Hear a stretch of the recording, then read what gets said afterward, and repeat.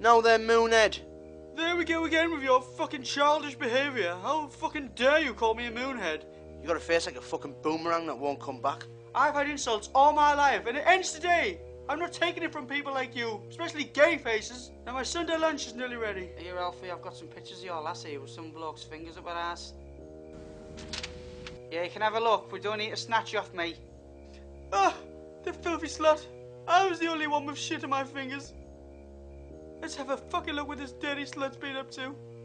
Oh, it's you, gay face. You're fisting her like there's no tomorrow.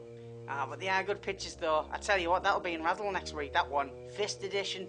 I'll buy Razzle when my gyro comes. Do you often go around fisting people's wives and put them in Razzle? Sure we do. You know me. I don't know how he does it. He's a big ginger twat for a start. Hang on a sec. Your head reminds me of a big fuck-off butterbean. Ew, what a touchy beanhead, stupid motherfucker.